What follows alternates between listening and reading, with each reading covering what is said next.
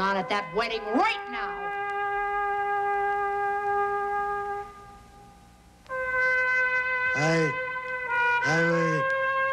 You know, I've been a barber for 35 years.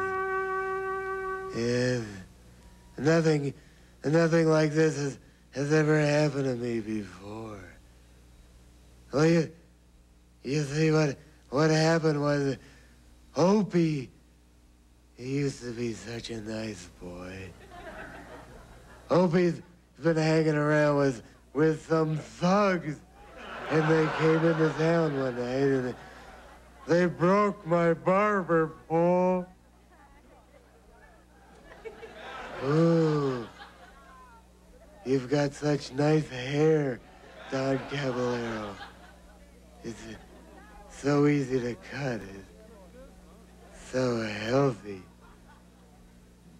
Why, I've had that barber pole for 35 years, and I think Opie should be punished.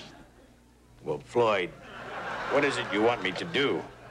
Well, I want you to kill those thugs, and maybe if you can just break Opie's arm, the way he broke my barber pole.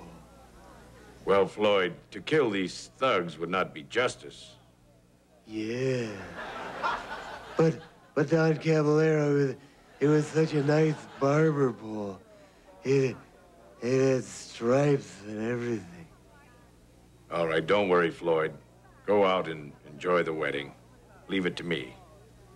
And someday, and that day may never come, I may ask a favor of you. Perhaps a haircut or a trim, or perhaps to lay down your life for me. Oh, you know, on second thought, I don't think they broke the pole exactly. I think they just kind of bent it a little.